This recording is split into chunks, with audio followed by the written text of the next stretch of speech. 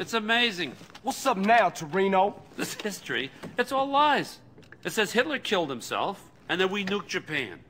And people believe this shit. Jesus. Well, if it makes them sleep better at night, I guess. Hey, man, what did you want? Is you gonna free my brother? No, not now. And here's a little news flash. I said that to get you to do something for me. Man, you real fucked up. But the shocker is, we are gonna look after him. Because I need him alive as much as you do. Oh, thanks. You know, after what you've done for me, it's like you're a pro now. I got double agents in Panama. I want to put a price on your head. A Russian spy, little fat Boris-looking guy. He's asking for clearance to interrogate you. Russian style. Calipers on the genitals. Feels good. You'd like it. That ain't nothing cool, man. Just leave me alone. You bad news. Don't worry about it. The Russians got bigger things to worry about than your genitals, believe me.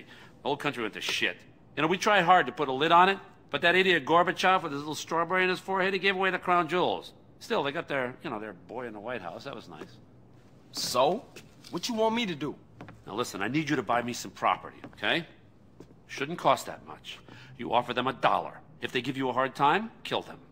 I'm gonna need you to start doing some real wet work here for me soon, okay? Enough of this little girl bullshit. Now get out of here. Come on, beat it.